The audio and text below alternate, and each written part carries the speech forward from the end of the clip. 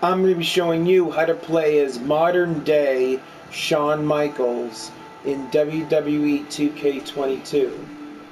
First thing you want to do is go to downloads. Make sure cross-platform community creations is on. And then the first thing you want to do is hashtag Shawn Michaels.